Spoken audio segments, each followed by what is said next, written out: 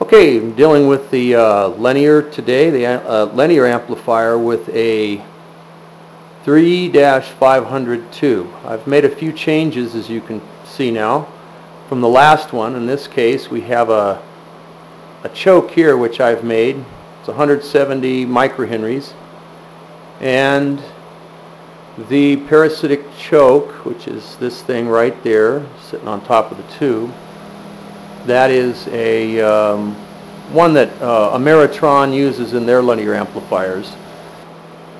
The choke, by the way, here, the plate choke, was made with a dowel and some screws, obviously some hardware.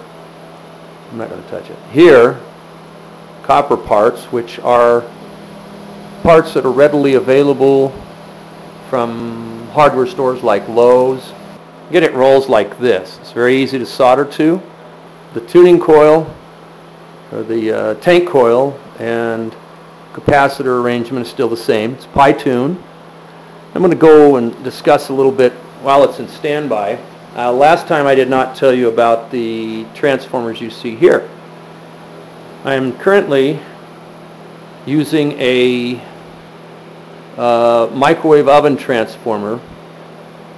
This one is for the filament, which as explained in the last video, I have modified it to give out a few different voltages for filament.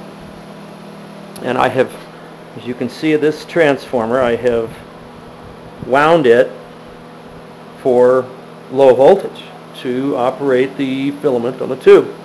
And I have several different taps here, as you can see on these barrier strips. Okay, there. Over here we see the power supply. I'm using a bridge rectifier. I'm using 4 diodes that you can get. They're about $6.50 each, $6.50 each, from Matt Electronics. And here is, of course, the capacitor bank with bleeder resistors on there. This microwave oven transformer, let me explain this capacitor first. This is used, and as you can see, it's an print is upside down, but it's a AC capacitor, 50 microfarads. These microwave oven transformers exhibit an enormous amount of power factor offset on the power line. And if we put in parallel capacitance with this kind of AC capacitor, it'll somewhat counteract that offset, and it'll end up drawing less power, to about 1 amp or 2 less. On these transformers, like this one, I can only point at the wire, I can't get in there really well, but I have lifted the ground. You see that right there is the ground that used to go right there, and that was the ground side of the secondary high voltage winding. I've lifted that very carefully, and I've run a plus and minus. Well, I've run the one side and the other side of the microwave oven transformer through the bridge rectifier, and over here it comes out as the high voltage plate supply. And that pretty much explains the plate supply and the filaments. I have a fan here too to keep the microwave oven transformer cool, because they do get hot. I've got an extra one here that I'm not using at this time for the same purpose. And you know, the experiment sometimes requires using 2 transformers, so that's why I have this breadboard set up like this, so I can use transformers when I need them, or as I need them. There's another view of the tube right there, and this one is the plate current, and here is the cathode bias. It's biasing it for like 12 volts above ground. It's not very much. The meter here is the grid current, which we'll see in just a moment here. I thought I'd mention before, I used this, well, that's another transformer, but this transformer was a plate supply I experimented with last time.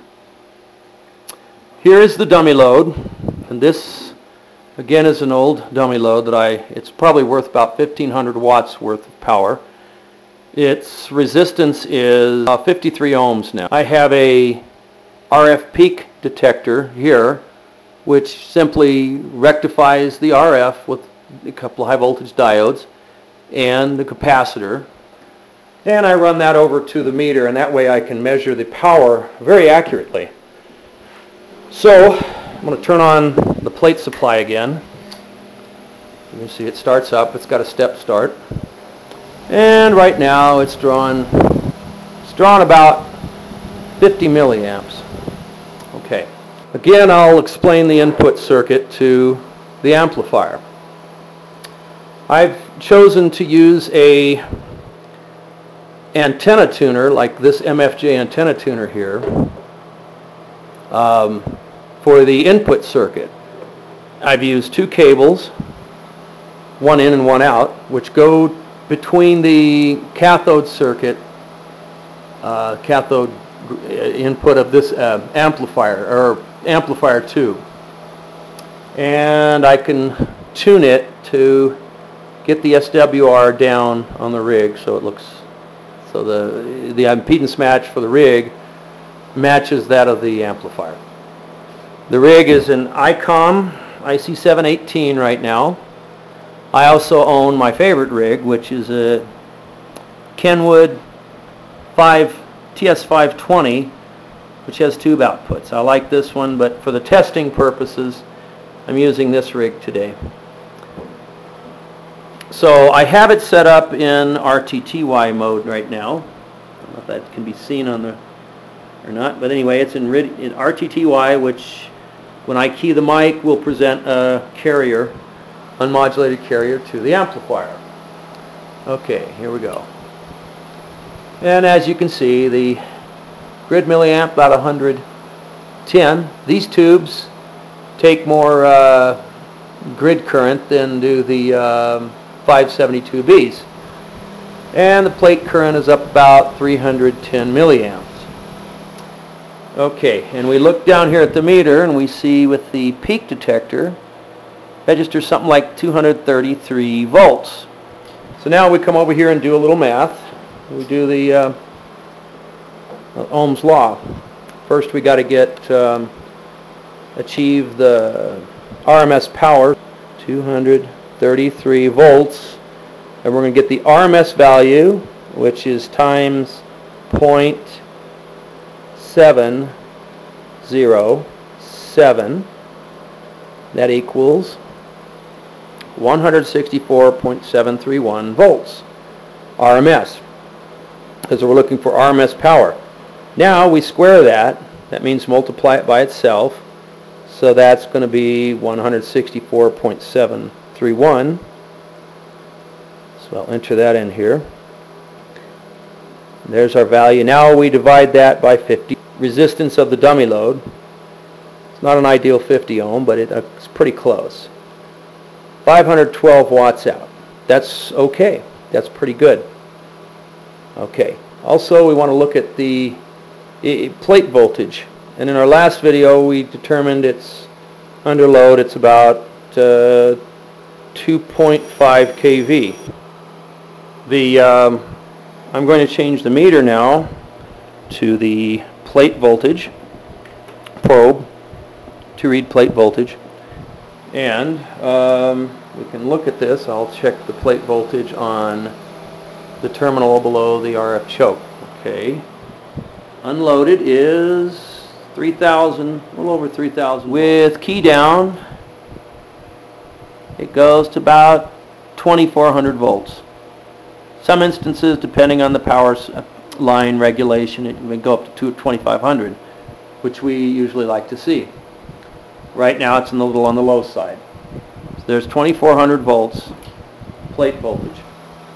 We see on the scope here too, now that I'm keying the mic, we can have a look at the pattern on the scope. We can see that's without modulation, of course. Okay, now put it back in lower sideband mode. Look at the amplifier. 1, 2, 1, 2.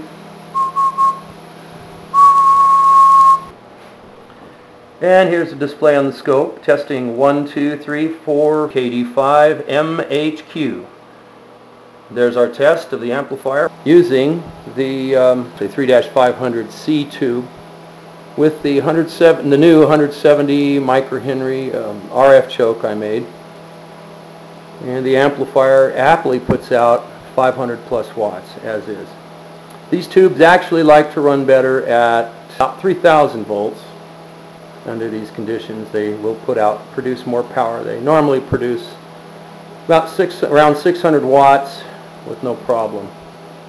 So this is now the 3-500 test bed RF amplifier.